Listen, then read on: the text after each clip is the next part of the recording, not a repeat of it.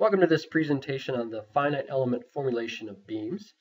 We've looked at axial members before, and so we're moving on to beams, and we'll look at frames next time. To prep for this presentation lecture, go to the lecture materials. Again, the link is below in the notes, and check out the folders for the notes. MATLAB, we'll do a derivation here in the middle. You don't necessarily need this M file if you have MATLAB. Maybe interesting to see how that you can do that derivation in MATLAB. But otherwise, you want to get the MathCAD file because we're going through the derivation or the development of the beam solution using the MathCAD. And it should be okay using the MathCAD Express version, so you don't need a license. So a quick beam refresher. Beams defines a structural member whose cross-sectional dimensions are relatively small compared to its length, or really long compared to the cross-sectional area. The primarily carry lateral loading that creates the bending. So we're mainly looking at that lateral loading creating the bending, and shear is typically ignored. So here's the overall sign conventions. We have X is a longer beam, axial length, longer beam. Y is that lateral length distance, and Z is that distance out of the screen toward us, typically because we're looking at it along the side over here. For members that are in axial loading, if it's happy face, so if you kind of see it smiling here, we'll have positive bending and positive curvature. If it's got the kind of the frown, then we call it negative bending and negative curvature. So that's kind of the conventions we'll be using. As a result, our governing stress equations, or flexure formula, while the stress is equal to the negative of the moment times the C divided by I, moment of inertia. All right, where C we can also look at as Y here as our overall thickness of our material. All right, so negative sign means the positive values of Y and C are in the compression for positive bending. So it just kind of gets us in the right thing we want up here with negative bending, positive bending, and compression versus tension in those cases.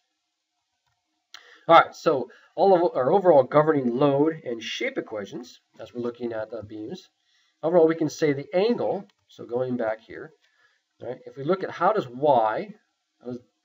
things happening in the Y direction, change as we go in the X direction. So differentiating Y with respect to X, how does Y change in the X direction? That gives us an angle. All right, so dy dx is equal to the angle that we'll see in our beam. And moments are the modulus times the moment of inertia times the differentiation of this angle with respect to X. So we can overall define that as the moment. But because of this initial equation we have up top here, if we substitute that in for the angle, we can come up with a second derivative of Y with respect to X, and also have that equation for the moment. If we take the differentiating of the moment with respect to X, we end up with the transverse shear force. And again, if we substitute in this equation we have for the moment, we end up with this guy here. And also substituting the dy dx, that comes, I guess you can do it right here, would have been a whole lot bigger, right? All right, so here's the third derivative of Y with respect to X.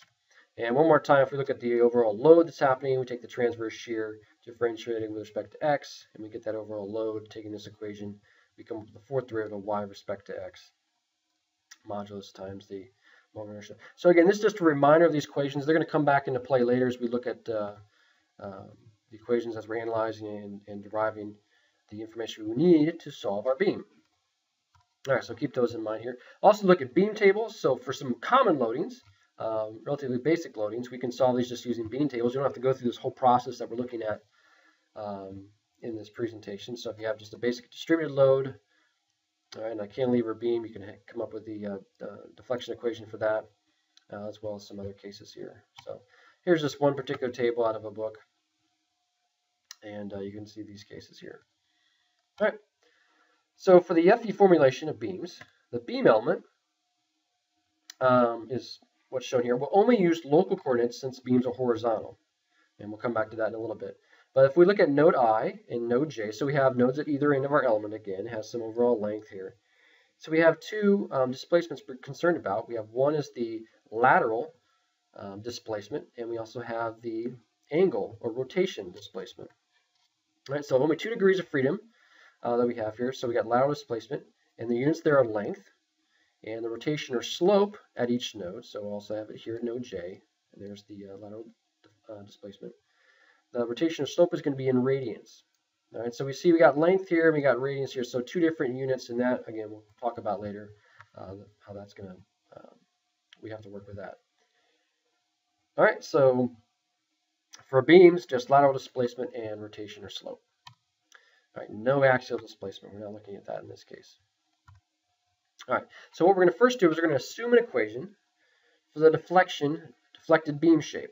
So the overall shape has kind of a curve for it, and so in this case we're going to look at a third-order polynomial function where we have, in this case, 4 different unknown coefficients. And the boundary conditions we could say is, we know that we have the lateral deflection at node I is ui1, and that's at x equals 0.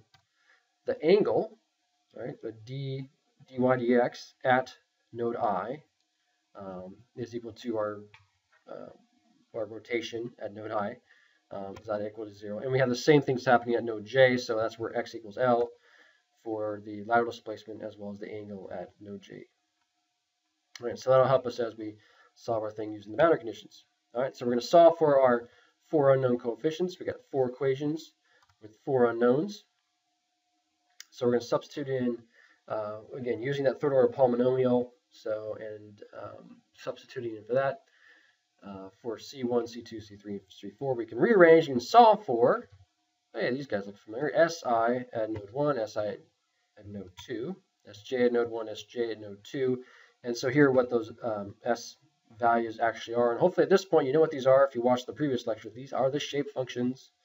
All right, they help describe the shape, this third-order polynomial shape of the beam as it deflects. All right, so I'll let you go through that particular derivation if you'd like. That's where they come from.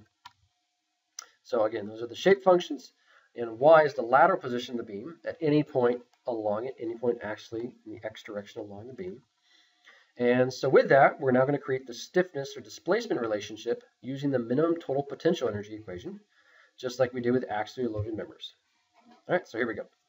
So taking the strain energy equation, right, so if we integrate that over the volume, we have the stress times the strain divided by 2. And we substitute that. We've done this derivation before, but ultimately you end up with this. We got the second derivative of y with respect to x squared, and we have that y equation, right? We just solved for it. So here we are in terms of the shape functions and the displacement, lateral displacement and rotation that we have at node I and j. So we're going to plug all that in because we're going to differentiate that twice with respect to x. All right, so there it is in matrix form. All right, so if we solve for that, and we're going to differentiate with respect to the displacement, and the displacements are, again, the lateral displacements at both nodes, so ui1, j1, and also the rotation at nodes I and j. We come up with this. All right, so the minimum total potential energy says the form of our stiffness matrix for a beam is this. All right, so this is the first time we're seeing something like this because we haven't looked at beams before. All right, so the element stiffness matrix for a beam element is modulus times the moment inertia over the length cubed times the matrix of values here. All right, and again, we'll look at more of this in detail as we move on here. By the way, which form of the element stiffness matrix is this? We kind of hinted at it already. So we said the coordinate system, obviously we started in local coordinates, and the form is clearly an elemental form, or is it in global coordinates in elemental form? It's actually both. So it's clearly local coordinates because that's where we initially defined it. And you can see we got a capital K up here, so that kind of gives it away as being global. But the reason why it's kind of global, kind of snuck in, is because all these beams that we're looking at are horizontally loaded or horizontally oriented. So if we set them up as we should, then they're going to be basically end up in global coordinates. And so whatever we see in deflection locally, or globally, sorry, is going to be reflected what's on the local scale. So this is essentially both coordinate systems here. All right, so load matrix. So nodes are not exclusively at nodes. So we can have a distributed load across the whole beam. So we need to be careful on how we set this up. So we got 2 methods. One, we can minimize the work done by the external loads. So continuing with the minimum total potential energy formulation. So we'll do that later. But for now, what we're going to do is we're going to solve the beam reaction forces at the node. So what is the distributed force across the whole beam? What does that look like if it's just applied at the nodes I and j for a given beam element? So that's what we're going to do for now.